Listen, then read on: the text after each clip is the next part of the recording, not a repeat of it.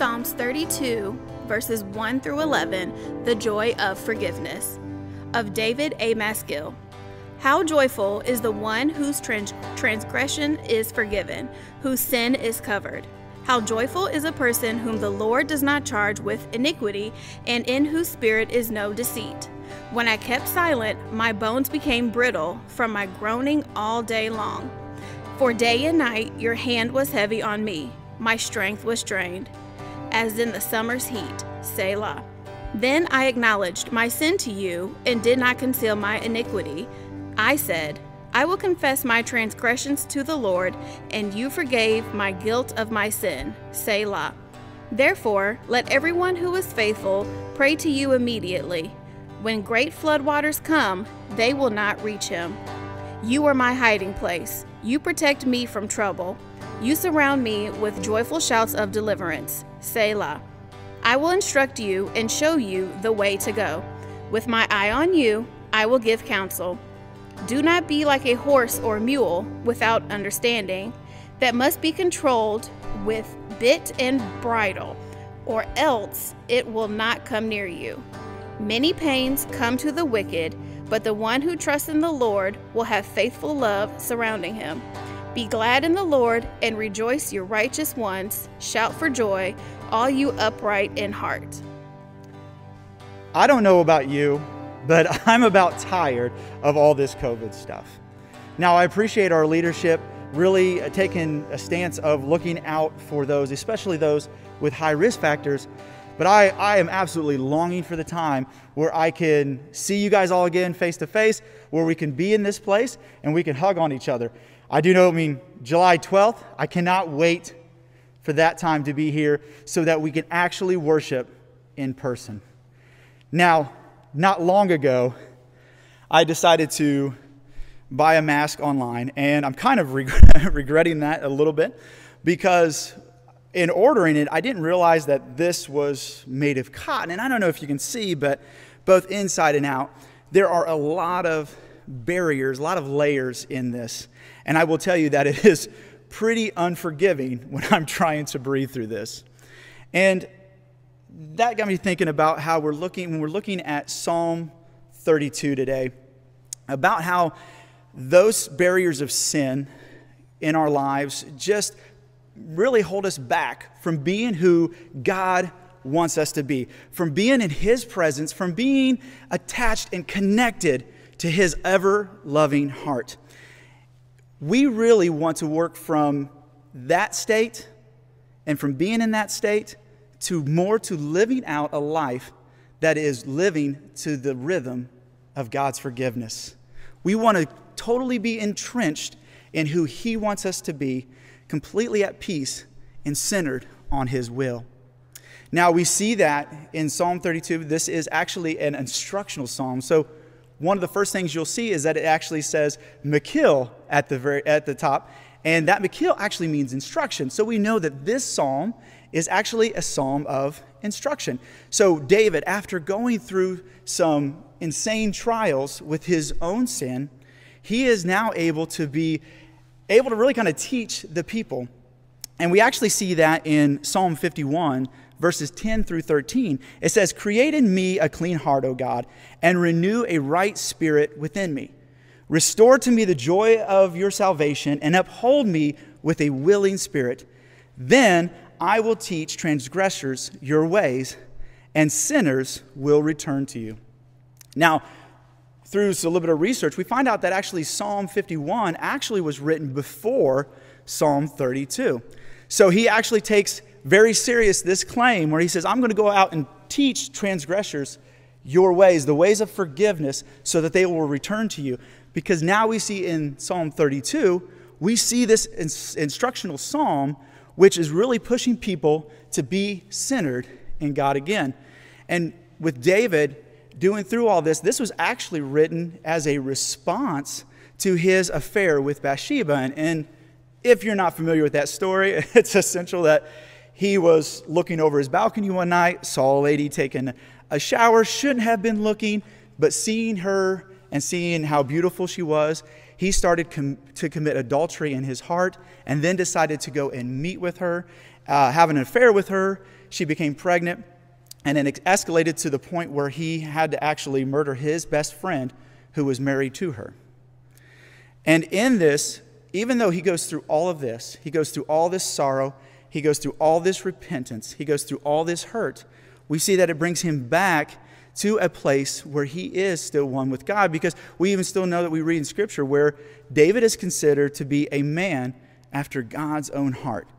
So what really drives a man to go and carry that burden and that depth of need for forgiveness all the way to a place where he is considered to be a man after God's own heart?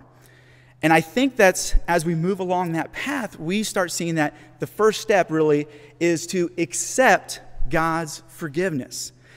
We have a wonderful story, and in each person who calls upon the name of the Lord to be his God and Savior, we know that each one understands that through the blood of Jesus Christ, we have been redeemed. But far too often, I see that people are really stuck in not really wanting to accept that. They think that, through the shame and guilt of things that they have done in their past, that they have to hold on to it, that they have to be slave to those things, that they can't just admit it and move on and actually live the life of forgiveness that God claims. And we see that there are so many benefits that if you truly tap in to who God wants you to be and truly tap in to living a life to His forgiveness, there are so many benefits that you get to enjoy. One of the benefits we see in verse 1, it says, "Blessed is the one whose transgression is forgiven, whose sin is covered." We see that sin is covered.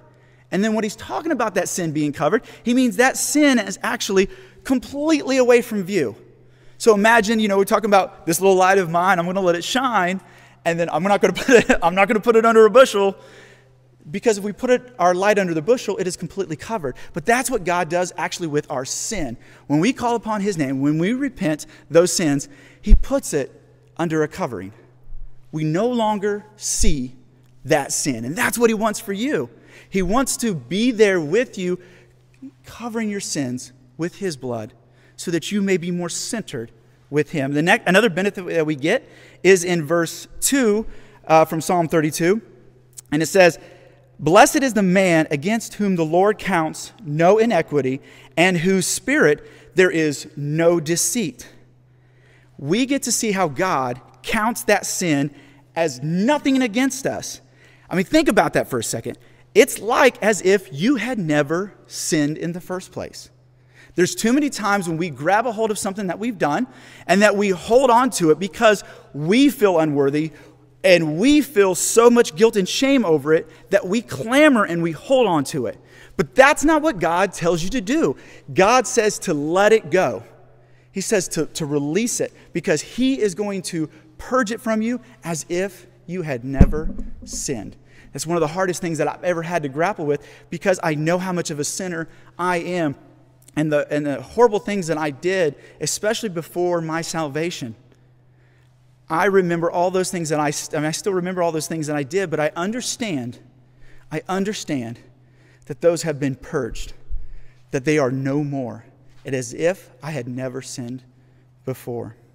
In Romans 5:8, we see, "But God demonstrates His own love for us in this: while we were still sinners, Christ died for us." And it's through that blood, through that covering, that we are one and centered in God. So we always have to look at that. With that sin, He is literally taking that burden off of you. So think about that right now. As you're watching this, think about something that you know that you're holding on to. But if you lay that at the foot of God, if you lay that at the feet of Jesus Christ, He is going to take that sin and He is going to cast it away. And that is a beautiful love story. That is the story that He wants for you. There is no tricks. There is no other demands, but that you give your life to Christ. If you need for forgiveness for something, if you know something that's burned your heart, I beg you today, get on your knees, pray to God, hand it over to Him, and it will be as if it never existed. Another great benefit to this is in verse 10 that says, "Many are the sorrows of the wicked, but steadfast love surrounds the one who trusts in the Lord." We get to know his steadfast love, and we know that more and more through the blood of Jesus Christ. I want you to take a moment and think about, let's go back to high school. Those who are in high school, not too far of a stretch. Now, I want you to imagine that there's this valedictorian, and that person has worked tirelessly, made an incredible amount of sacrifices to get to where they are. So they are the top of their class, probably perfect, grade point average, whole 9 yards. Their future is set wonderfully in front of them. They probably have so many opportunities that are just awaiting them. Colleges knocking down their door just to go there. And now imagine of the person with the lowest grade point average for that class. That person has maybe even just struggled to even get the lowest amount of scores. They perhaps were slackers. They didn't do the things that they were supposed to do. Now imagine that valedictorian wanting to have grace over that person with the lowest GPA and decided to switch the scores to give that person who definitely did not deserve those better opportunities through this, but instead wanted them to have it because they love them. That's what God does for us.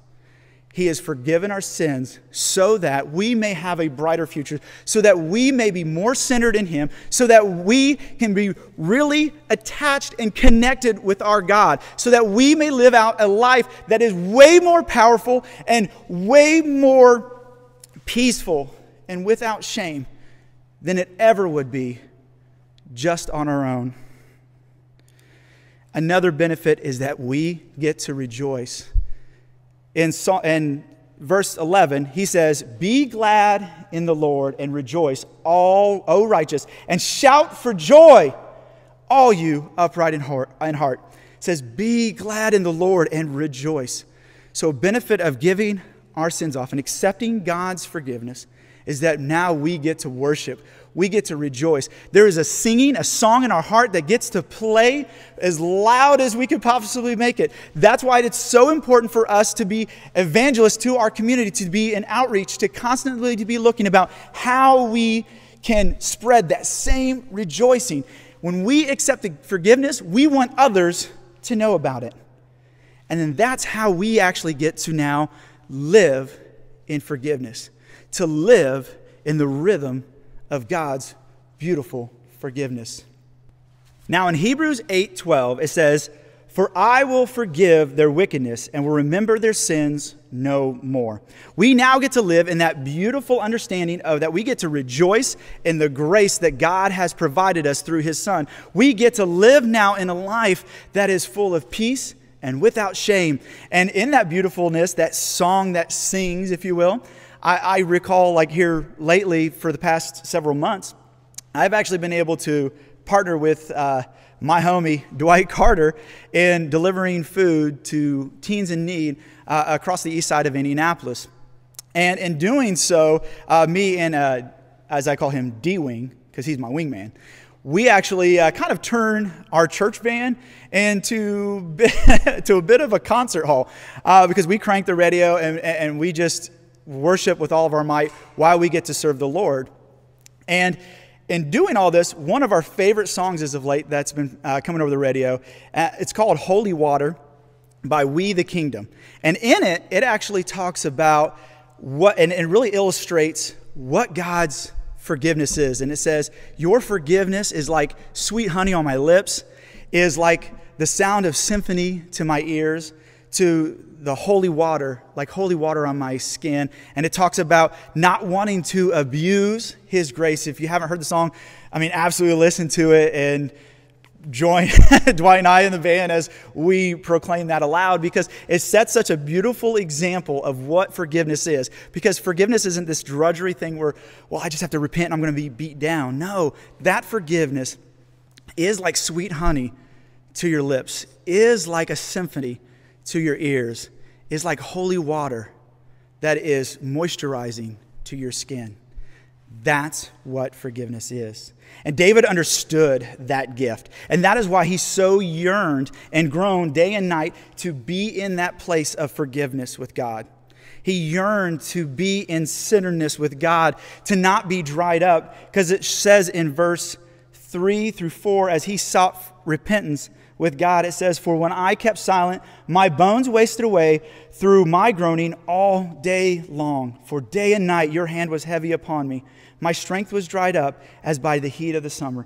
He knew he was in a hard place and that he had to repent, that he had to turn his eyes, his soul, his life back to God, because without that, he would not taste that sweet honey. He would not hear that symphony in his ears. He would not have that moisturizing holy water on his skin. And that's what I want for you. I so bad want you to have that understanding that forgiveness is not about this dark and drudgery kind of thing, but it is about living in a way that is glorifying to God and experiencing his everlasting love and peace. And it's all about first acknowledging. We acknowledge that we have this sin. In verse 5, David says, "I acknowledge my sin to you, and I did not cover my iniquity. I said, I will confess my transgressions to the Lord, and you forgave my iniquity of my sin." And I love that part in there. It says, "I will confess my transgressions to the Lord." And it doesn't say, you may forgive. It doesn't say that perhaps someday. It says, and you forgave. He already knows that once he's laid it at God's feet, that it's forgiven. And that's the beauty of our relationship with Jesus Christ, because once we have repented of our sins, once we have laid that, we already know, not that maybe he might forgive me, maybe if I go and do something extra in my life, if I go do something awesome or good or do some kind of insane work, that then maybe he'll forgive me. No, he's saying, I have already forgiven you. So just lay it down. It does not make any sense to hold on to the things that God has already forgiven you. That is like me holding a chain around my neck and having a big padlock on it, but knowing that the padlock was already unlocked, and all I got to do is take the chain and drop it. Why carry it around in my life if it has already been excused from my life? It doesn't make any sense. So when we do that, we have to, like I said, we have to acknowledge that sin. We have to be accepting that we did sin and that it was not the right thing. Next, we have to make sure that that sin is exposed, because now we acknowledge it. We move that into exposure. We take it from the darkness. We take it from the light. David is a remarkable example of this, because he says, I didn't cover this. I immediately moved it from darkness into light. I did not hide my sin. Next, we have to make sure that we go ahead and confess it. So we acknowledge it, we expose it, we put it in the light, and now we confess it. In other words, we give that to. So in that confession, that actual confession actually means that we're just saying, oh, I did this. But we're actually doing, that confession actually means to cast it away, to cast it before God. So think of that, like you're playing ball, right? And you catch the ball, and then you toss it away. That's what you do with that sin. You acknowledge that it's there. You expose it to the light. You cast it away. You confess it. You give it away. You do not confess and grab a hold of it and never let go of it. So once we do this, once we acknowledge it, once we expose it, once we cast it away, once we confess it, in doing so, we acknowledge that through that acknowledging and repentance, that now we are free. We are free from physical deterioration, because we already know, just based on pure science, that when we hold on to things, we become depressed. When we feel heavy guilt and shame, we actually feel depressed, and it affects our physical body. We become sick physically. Next is that mental suffering goes away. So that anguish of being depressed, of having that relentless agony and torment that David talked about, is released, is gone. You do not have to hold on to it. You can take that agony, the one that is dragging you down, and now you can cast it back. Do not hold on to that sin, because it will cause your mental breakdown. It will cause you mental suffering. It will also cause that spiritual separation. And this is what David speaks about. This Psalm 32 is heavily embedded through his urgency in talking to God. It is actually through that expression that knowing that his sin has caused a great separation from God. And that's what sin does for us. It causes that deterioration, physical body, mentally and emotionally. It causes us to have a wrecked life. And then it causes us to be more and more distant from God. The longer you crave and you hold on to it, embracing the guilt and shame only allows for further and further and further separation from God. Do not hold on to your sin. Instead, live in the rhythm of God's forgiveness. When we hold on to that sin, it is a weighty sin. Sin, no matter how big or small you may think it is a very weighty sin. And when we hold on to it, only thing that we're proving is that we're delving into pride. Is we're thinking that by some measure, I can release myself. But I'm going to tell you right now, you're not going to be able to release yourself from those heavy guilts and shames and sins that you've experienced. The only way that you are going to be able to get over it is by giving them to God. Do not hold on to those weighting sins. 1 John 1:9 says, if we confess our sins, he is faithful and just to forgive us our sins and to cleanse us of all righteousness. If we confess our sins, he is just in forgiving us because of who he is. So that's what we look at when we see our sins being so heavy carried. We see in verse 10, it says, many are the sorrows of the wicked, but steadfast love surrounds the one who trusts in the Lord. So if you trust in the Lord, his salvation is with you, and he is the one that is just to forgive. So give those burdens to God. Stop carrying them for yourself, because that's only who you're doing it for, is for yourself. Let them go. So in carrying those burdens, we often carry those of faults that we hold against others, ways that others have sinned against us. We hold on to those. So we first have to, in that act, in that living out in the rhythm of God's forgiveness, we also have to let go of those things that people have sinned against us. We have to forgive. It does not matter whether they are asking us forgiveness or not, but we have to let those things go, because oftentimes there will be people who sin against us or who cause some kind of rift. They don't even know that they've done so. So of course, talking to them would be step one. But other than that, we need to go ahead and let that go. We need to be the ones to say, okay, God does not want me to hold on. He does not want me to break under this pressure. He wants for me to get rid of it. So just because someone may do something against you does not mean that you get to hold on to it. In 1 Timothy 1:15 through 16, it says, here is a trustworthy saying that deserves full acceptance. Christ Jesus came into the world to save sinners, of who I am the worst. But for the very reason I was shown mercy, so that in me, the worst of sinners, Christ Jesus might display his immense patience as an example for those who would believe in him and receive eternal life. I know that I have done some crazy things, and I would absolutely consider myself the least of these. I have had those times where I have held on to those things that people have done against me. But I acknowledge that I held on to those only because of my own pride. I can hold on to this because, well, now I have this against that person. But that's not the peace that God wants, because when I hold on to that, it's like holding a eroding battery in my hands. And if you know anything about the eroding battery and the acid starts pouring out, then I'm just burning myself. That's the only thing that you are doing by holding on to that sin. In Ephesians 4:31 through 32, it states, get rid of all bitterness, rage, and anger, brawling and slander, along with every form of malice. Be kind to one another, tenderhearted, forgive one another, as God in Christ forgave you. Because this is why we forgive, because we are forgiven. Let us forgive others because of what has been forgiven on our behalf.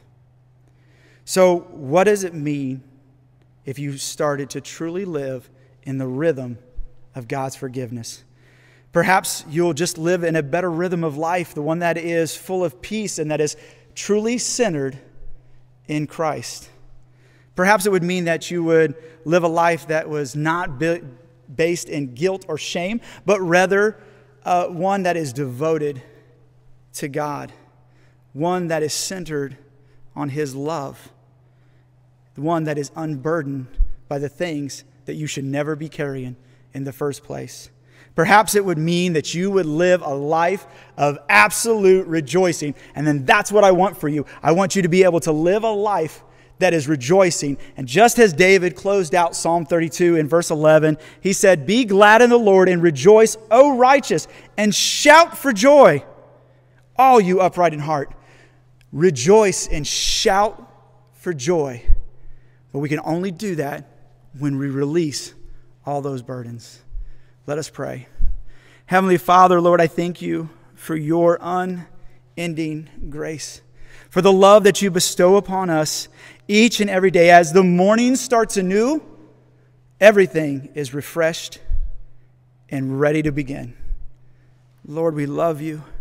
We thank you for your Son, Jesus Christ, who was nailed to the cross, bled, died, and rose for us, so that we who are rightful prisoners, who are rightful slaves, will set free.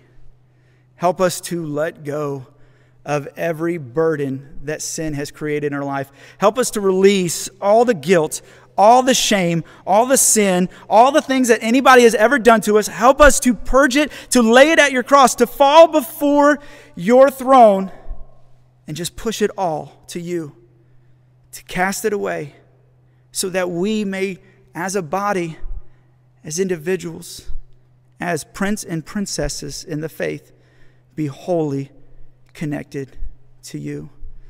Help us to let it go and to live in a life that is at the rhythm of your beautiful forgiveness. Amen.